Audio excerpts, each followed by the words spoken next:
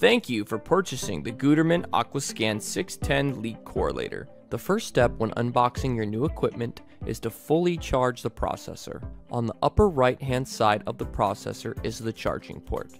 This unit is weather resistant and powered via the red charging cable and the power adapter included in the kit. There is a notched charging port on the processor that must be carefully screwed into the charging cable. Do not force the charger into the processor as it may break the pins if not aligned properly. Please ensure that the unit is fully charged prior to use. The AQUASCAN 610 kit comes with two sensors. Sensor A and B. Remove the dust cap from the sensor's charging port on the top of each sensor. The sensors are also powered via a charge using the included charging cable and adapter. While charging, the sensors will remain in a blinking red state. When fully charged, the red light will go off indicating that the charge is complete and the sensors are ready for use. All of the components are resistant to overcharging and will remain connected to the charger indefinitely with no harm done to the equipment.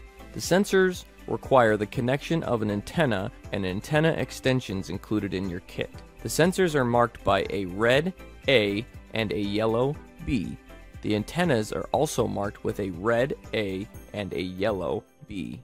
Once all the components are fully charged, sensors A and B are deployed magnetically on listening points on either side of the suspected leak position. These points are typically in-line valves or hydrants located on the water main. Correlation site preparation is very important prior to deploying the sensors. It is critical the sensors are positioned in the location that has the least interference and the clearest leak noise. If the sensors will be lowered into a valve box chamber, although the sensors are water resistant, it is always recommended to clean the chamber free from water or debris. Getting a complete magnetic connection to the valve operating nut is important, and by cleaning the valve box, the operator can visually confirm the sensor is placed correctly. The sensors are powered on by pressing the power button and holding for a second or two. When powering up the sensors, there are two power settings available for use. The first setting is a steady red light.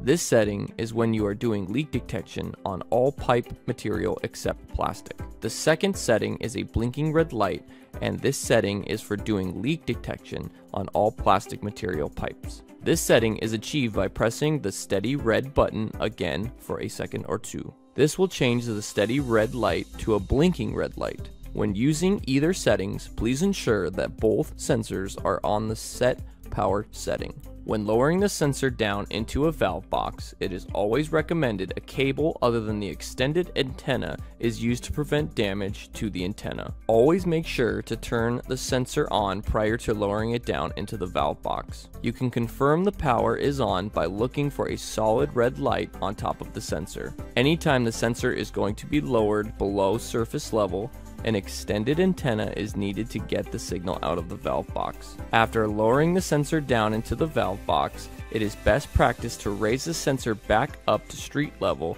and clean off any dirt or debris that may prevent the sensor from hearing the leak noise accurately. The distance between the 2 points is measured. It is always recommended to utilize a measuring wheel to get an accurate measurement between sensors A and B. Remember that the distance measured is actual pipe distance as it is underground. The AQUASCAN 610 Leak Noise Correlator has radio communication with two sensors for real-time correlation. After completing the distance measurement, repeat the same steps for sensor B. Make sure to lower the sensor by something other than the antenna and to confirm the sensor is attached well to the listening site magnetically. The AQUASCAN 610 processor is turned on by pressing and holding the power button for 2 or 3 seconds. The screen will activate and open to the main operation screen. All of the functions are activated by the push buttons. For each correlation, the user must first input the pipe material, diameter, and length of pipe between sensors. The input of this data is done by selecting the pipe button.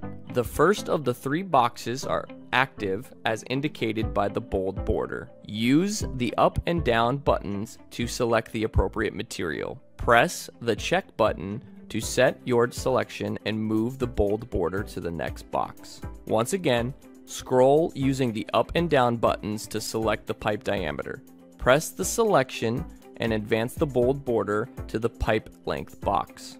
Set the pipe length box by using the up and down buttons to select the number and the check button to advance from thousands to hundreds to tenths to ones. If you are trying to find a leak with mixed pipe types, select the multiple material option. Once the pipe material, diameter, and length are set, the correlation button to advance back to the main correlation screen. You are now ready to start the correlation. Press the correlation button and the processor will begin correlation.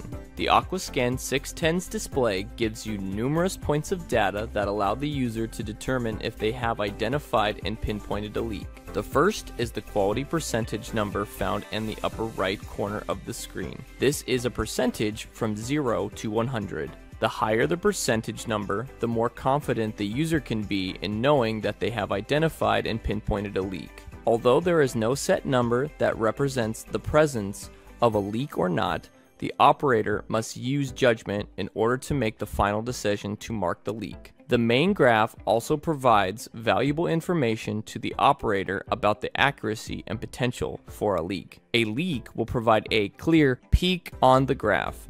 The processor's quality percentage number will rise in relation to the presence of a well-defined peak. The presence of the leak from sensor A will be indicated by the bold number under the graph's A on the left. The distance of the leak from sensor B will be indicated by the bold number under graphs B on the right side. The smaller number under A and B indicates the position of the cursor on the graph.